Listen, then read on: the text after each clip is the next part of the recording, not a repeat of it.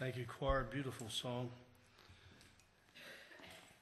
And it fits in with what we're talking about this morning as we continue our series on the different themes of Christmas. And today we're talking about love. And the key verse is John 3:16, which we all know. We said that Christmas is the season of Advent. And Advent is simply a word that means coming. And we talk about the coming of Jesus the first time, and then we look forward to the coming again of Christ at the second coming, which seems more and more to be closer and closer, doesn't it? But today we lit the fourth Advent candle, the love candle, and we think of Christmas. We think that Christmas marks the entrance of love into the world. We had some hints of love. We had some ideas about love. But we have love fully manifested in the birth of the Lord Jesus. And we celebrate that at Christmas. Christmas is the ultimate expression of God's love for us. It's the expression of what God has done by sending his Son into the world. And we look at this verse, John 3:16, because that's the verse that most people associate with what God has done for us in the sending of his Son.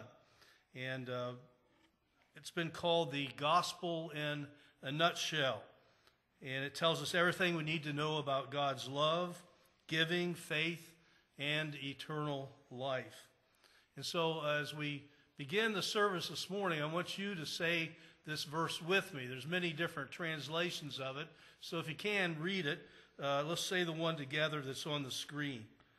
For God so loved the world that he gave his one and only Son, that whoever believes in him shall not perish, but have everlasting life.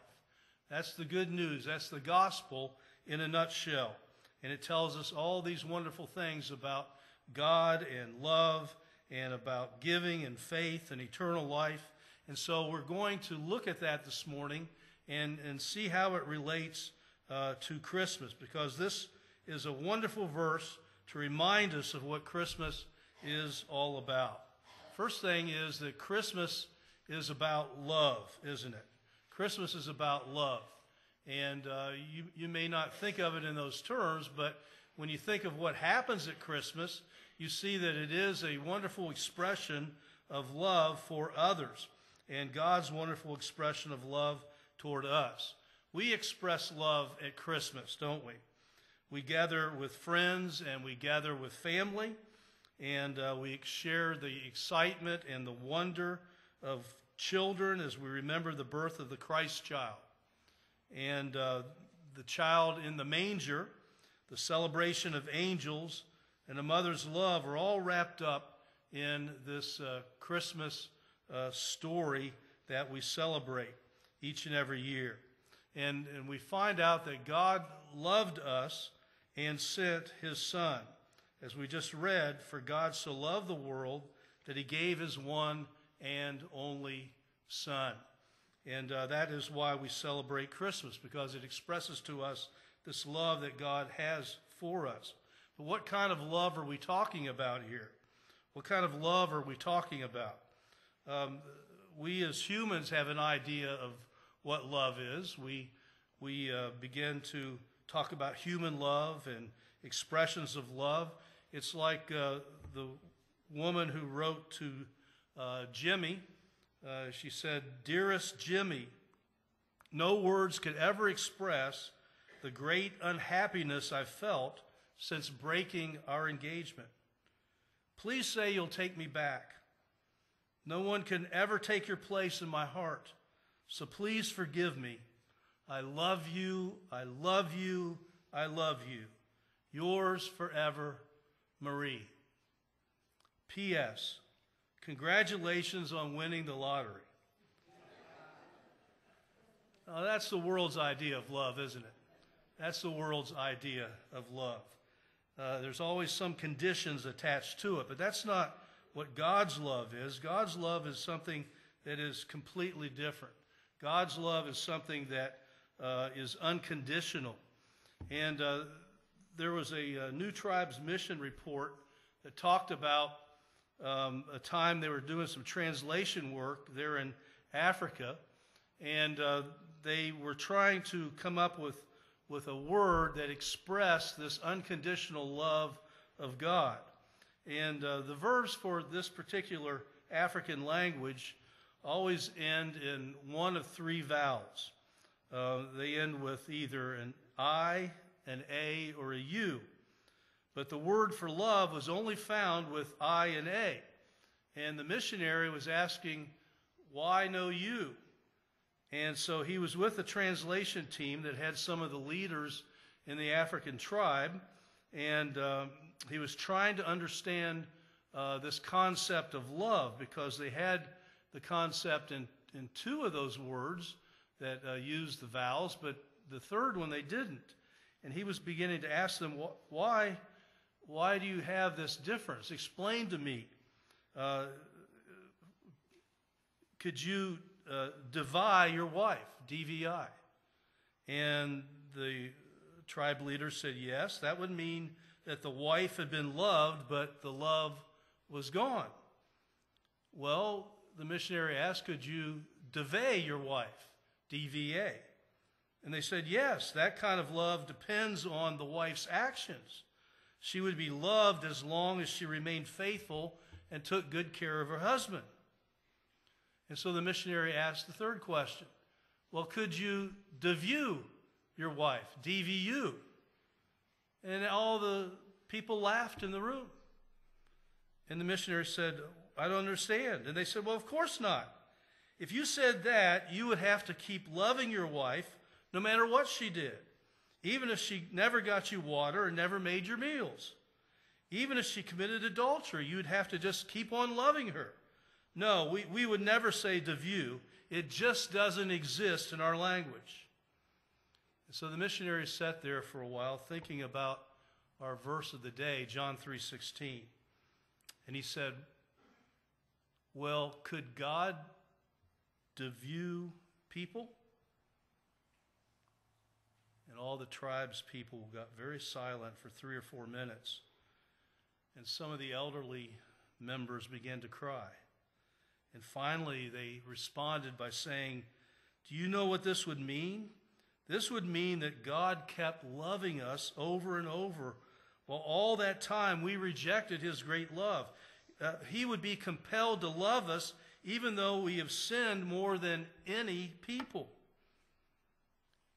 And the missionary noted that changing one vowel changed the meaning from I love you based on what you do or who you are to I love you based on who I am. I love you because of me and not because of you. And so the missionary concluded, God encoded the story of his unconditional love right into the African language.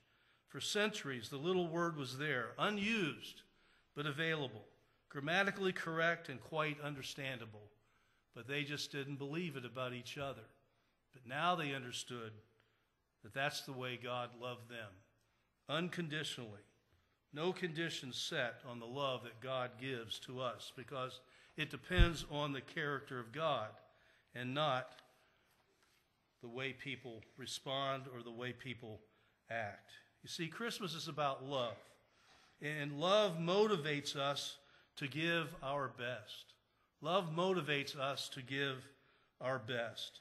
And when we come this Christmas season, I want you to remember that when you give gifts and you express love, remember it's a reflection of God's unconditional love for you and for me.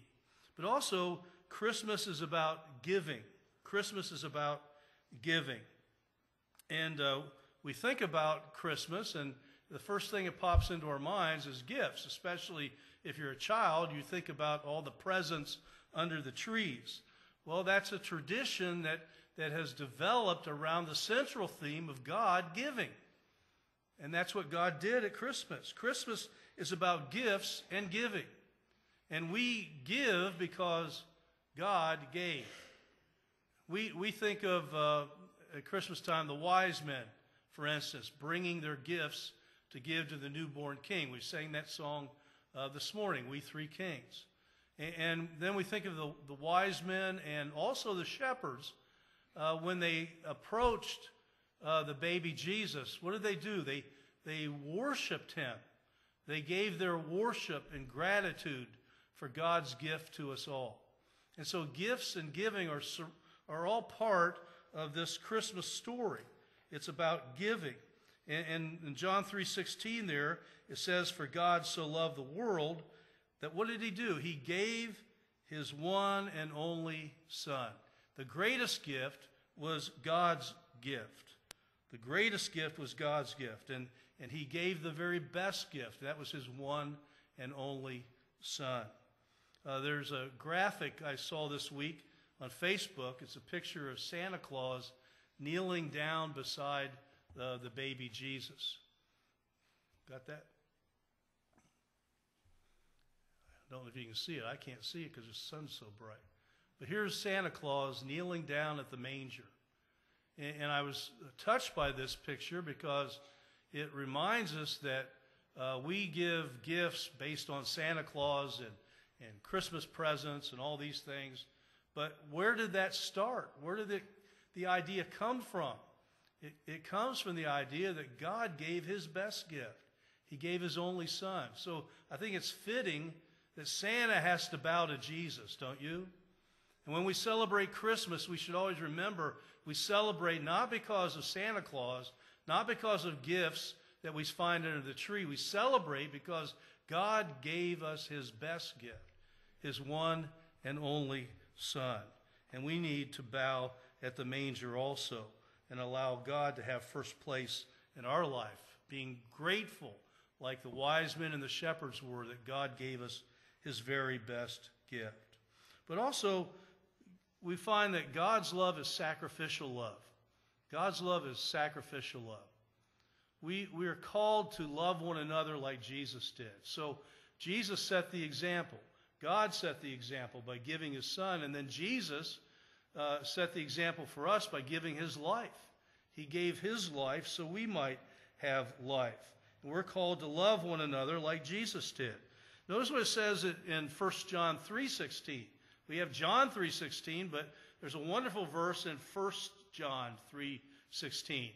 By this we know love, that he laid down his life for us, and we ought to lay down our lives for the brothers. So how do we know what love is? Well, we look and see what Jesus did for us. He gave his life for us. He sacrificed his life for us. And we ought to lay down our lives for others.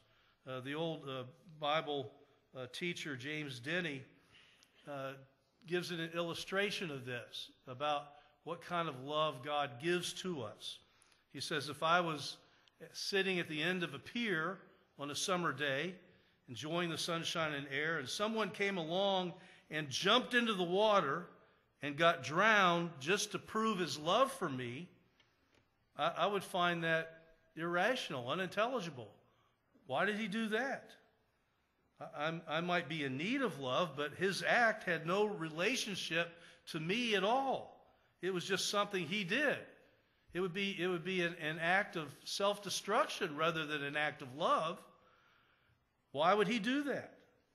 But, he says, if I was at the pier and I suddenly slipped and fell off into the water and hit my head and I was beginning to drown and coming up for the third time, and someone saw me and jumped off the pier into the water at great cost to themselves, and they grabbed hold of me and saved me and brought me out of that water to the shore, so I was saved.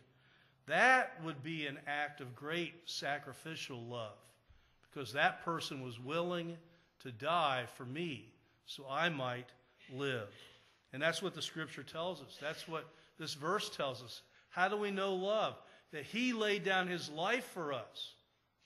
He laid down his life for us. Sacrificial love. That's the kind of love God has for us. And Jesus demonstrated that by giving his life for us. Why? Because we were drowning in sin. We were destined to death. And he's the one that came to rescue us. That's the kind of love God has for each and every one of us. And we can thank him and be grateful to him for his sacrificial love. And that's the way we're to live our lives. We're to give ourselves in service to others and to love one another because Jesus has set the example for us. You see, if you want to do something great this Christmas, if you want to give a really good gift, here's what you need to do. The best gift is serving others in Jesus' name. That's the best gift. Instead of thinking about how wonderful a meal you're going to have on Christmas Day, maybe, just maybe, you'll prepare some plates and go down to the homeless shelter and give them some of that food too. You see, we're called to serve others in Jesus' name. Not just receive for ourselves, but to give as Jesus gave himself. So Christmas is about love, but it's also about giving. It's about giving. But finally, Christmas is about belief. Christmas is about belief. We could say Christmas is about faith, but belief's a good word because it's used here in our verse, John 3:16. People believe in the Christmas spirit even if they don't believe in the Christ of Christmas. Heard a song coming to church this morning, and about what a wonderful season this is. And it went on and on about why it's a wonderful season. Basically, it amounted to this wonderful cheer that's in the air and the singing and the giving, and it was just a great time of year. It's the most wonderful time of the year, right? And people celebrate Christmas. They like that. They believe in the Christmas spirit, but they may not even believe in the Christ of Christmas. They like the atmosphere. They like what goes on at Christmas time. They, in other words, take to heart the message that the angels were singing. Peace on earth, goodwill to men. They like that. Peace on earth, goodwill to men. It sounds good. Why can't we do that all year round? They wonder why this same spirit can't last the whole year. Why won't it happen all year round? And so people like the Christmas spirit. They like the atmosphere, but they may not even believe in the one that Christmas celebrates. Well, Christmas is about faith. It's about putting your trust in the promised Messiah who was born in Bethlehem. And people might like the spirit of Christmas, but it all comes back to the reason why we have Christmas. And it's because we need to put our trust and faith in the Messiah, the one who was born in the manger. He was the promised Messiah. Many centuries before had predicted that he would come, and the people of Israel waited for his coming. But he surprised them by being born in a manger stall, being born where they fed the animals, being born where the sheep and the cattle were kept. It wasn't something they expected, but that's what God did, have humble beginnings for the promised Messiah. And so when we think about Christmas, we think about saying, yes, I believe those promises. I believe God did send his son into the world, the promised Messiah, who was born there in Bethlehem, just like it was predicted in Micah years before. John 3:16, in its completion, for God so loved the world that he gave his one and only Son, that whoever believes in him shall not perish but have everlasting life. That's what Christmas is all about. God loves us. He gave his best gift for us. Now we need to respond. How do we respond? We respond in faith. We believe in him. We believe in him. And it becomes the decision between life everlasting or eternal death, perishing, outside, separated from God. And so the choice is very real. And the trust is very important. Who are you going to put your faith in? The spirit and atmosphere of Christmas, or the one who came at Christmas? Are you going to put your trust in Jesus, the Messiah? Or are you going to reject him? Whoever believes in him shall not perish, but have everlasting life. That is what Christmas is all about. That's what we need to do when we respond to Jesus as our Lord and our Savior. The great Anglican bishop J.C. Ryle said of those first seekers of truth, the wise men, he says, "We read of no greater faith than this in all the Bible. It's a faith that deserves to be placed side by side with that of the penitent thief.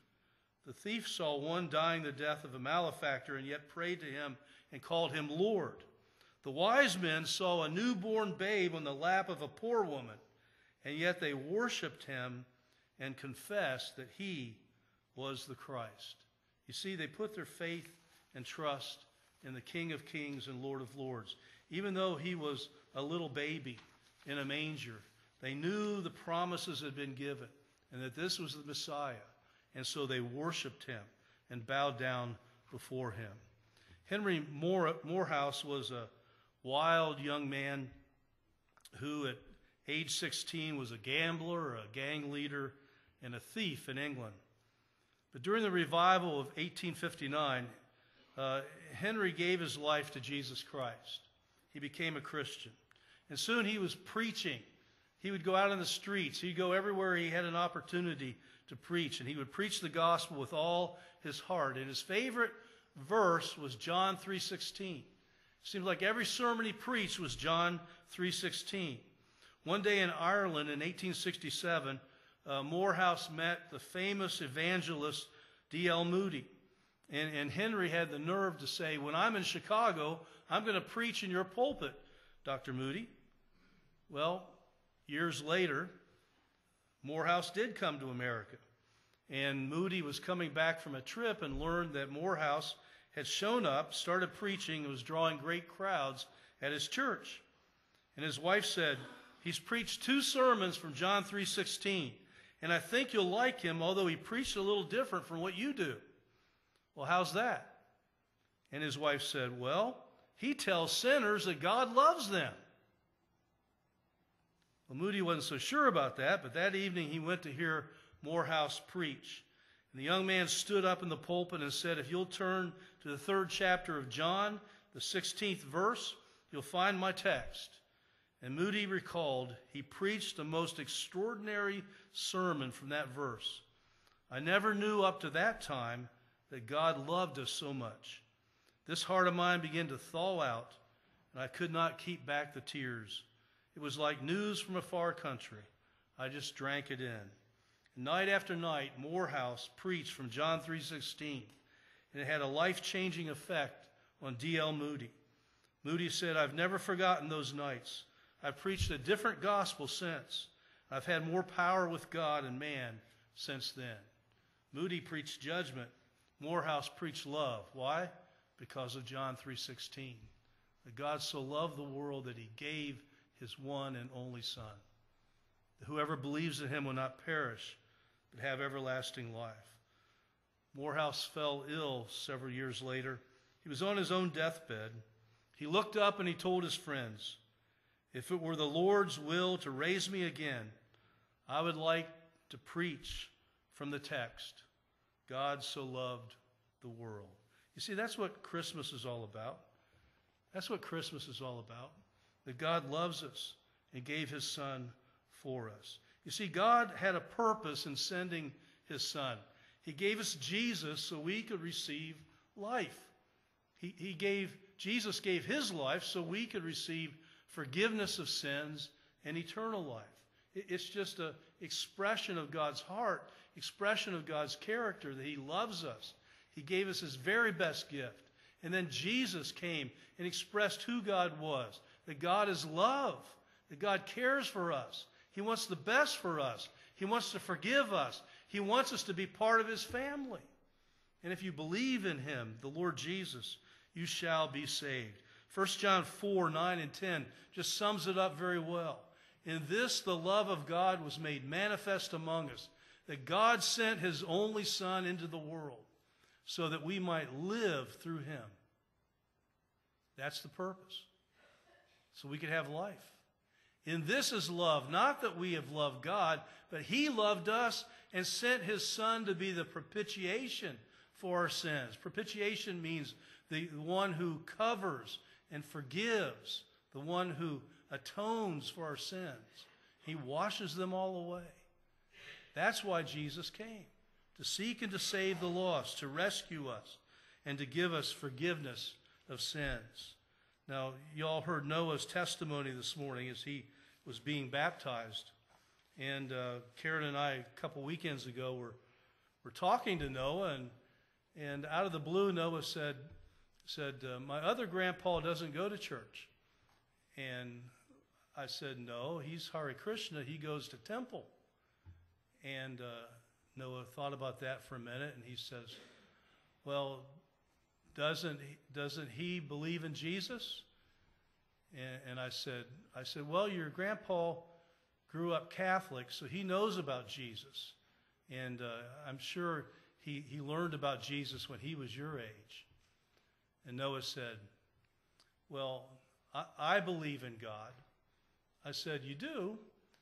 I said, do you know Jesus? Would you like to know Jesus in your heart? Would you like to receive forgiveness of sins? And Noah says, yes, Jesus forgives us of our sins. And I said, well, you can do that today, Noah, if you'd like to. Would you like to do that? And he said, yes, I would. And so Karen came over at that time, and we sat there and talked with him a little bit. And I said, would you like to pray and ask Jesus to come into your life? And Noah said, yes. And so I said, well, you repeat after me. And so I led him through the sinner's prayer, and he asked Jesus to come in to his heart. Now Noah's 7 years old, right? 6 years old. 6 years. I was 7 when I was saved. Noah was 6 years old.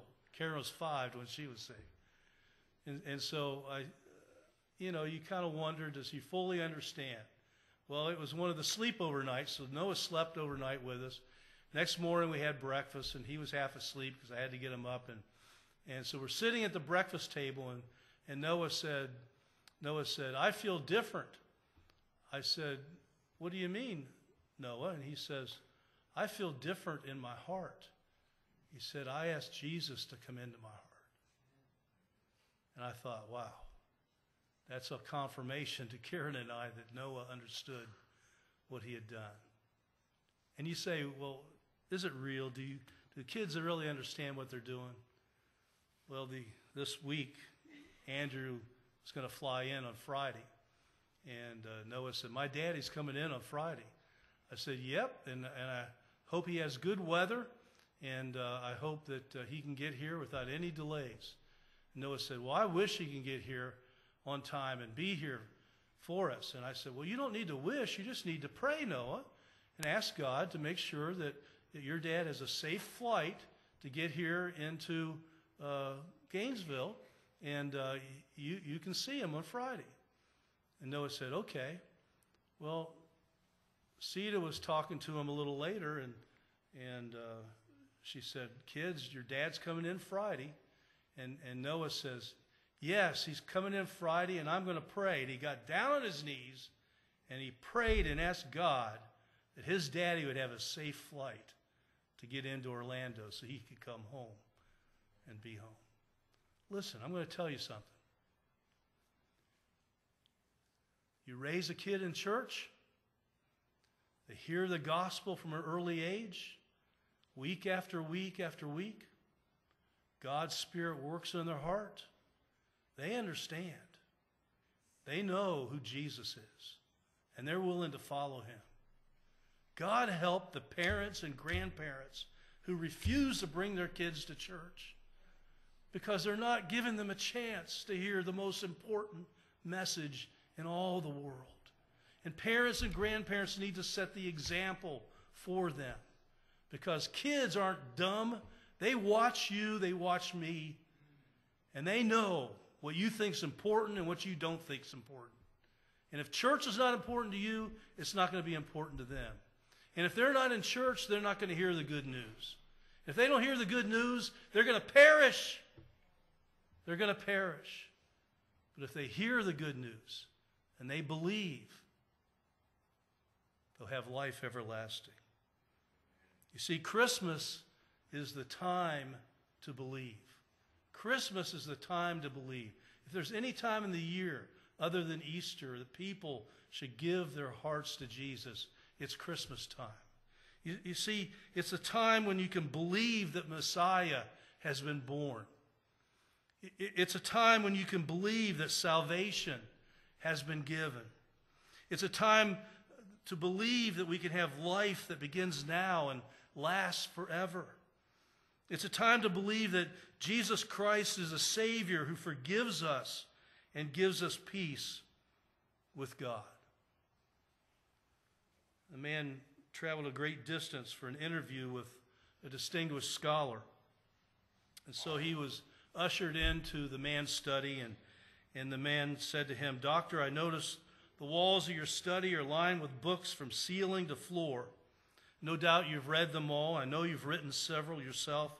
You've traveled around the world extensively. You've talked to wise people and scholars around the world. I've come a long way to ask you one question. Tell me, of all that you've learned, what is the one thing most worth knowing?" And putting his hand on his guest's shoulder, the scholar replied with emotion in his voice, "My dear sir, of all the things I've learned, only two are worth knowing. The first is, I'm a great sinner, and the second is, Jesus Christ is a great Savior. If you know those two things personally, you know the best news in the whole world, that a Savior has been born for you, who is Christ the Lord." Will you believe in God's love for you this Christmas? You have the opportunity, just like little Noah did, to receive Jesus as your Lord and Savior. You have an opportunity to bow at the manger and say, "I believe you are the Messiah, and I give my heart and life to you," not because you're a little baby who's been born and we have nice sentiments, but because you grew up to be a man who walked with God and lived a perfect life. And you were the Son of God who gave your life on the cross for me so I could have forgiveness of sins. And God raised you from the grave, and I believe you have the power to give me eternal life. You can do that today by giving your heart and life to Jesus Christ. Won't you do that? What better gift could you receive than Jesus as your Savior? Let's pray together. Father, as we close this morning, our prayer is that each one here today will leave knowing without a shadow of doubt that Jesus is Lord and Savior of their lives. If there's one here that's never prayed to receive Jesus, one here who's never given their life to Christ, may this be the day they say yes to Him and come and give their lives to Him. In Jesus' name we pray. Amen. We're going to stand and sing together. You come. There's room at the cross for you.